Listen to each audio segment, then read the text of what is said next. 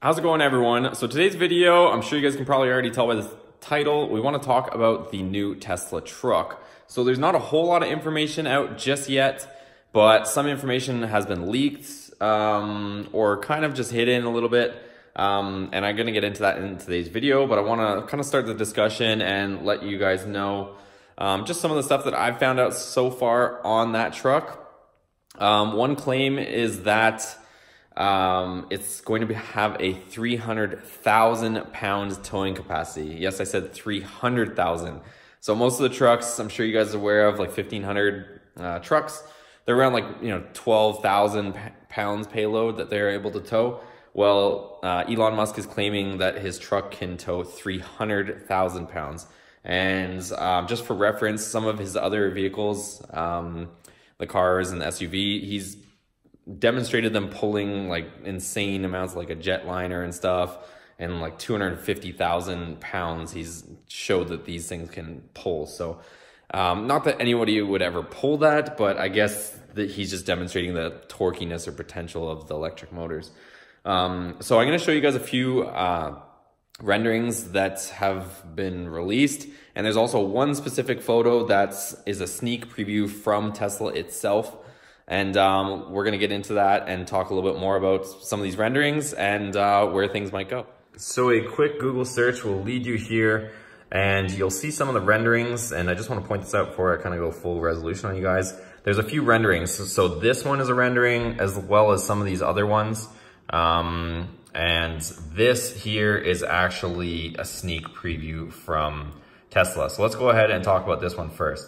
So this picture here, you can see or barely see, this is supposed to be the back sort of tailgate portion, and it's essentially a wraparound taillight type thing. A lot of people are relating this top portion to like a bed cover, but this is supposed to be the rear section of the vehicle. So not a whole lot to show for on this, but that's all we're given so far, you guys. So I guess they want to do some sort of wraparound taillight of some sort like that, and I'm assuming that would just be the bed. The next picture we'll talk about is a rendering. And a lot of people are saying that it takes cues from the Ram styling. The front end looks very Ram-like, especially the hood too. The way that the hood kind of looks like a Ram hood with half the grille chopped off. And even the fenders take a lot of styling cues from the Ram itself. There's a couple others. This one here kind of looks like almost like a Honda Ridgeline type crossover type vehicle. I'm not sure how much, I think people are just kind of taking a crack at it. The one that kind of looks the most similar to a Tesla vehicle, or the most resemblance, is this one here. Again, I do think it takes a lot of styling cues from the Ram pickup truck, but it does definitely look like a Tesla in the front more than the other ones.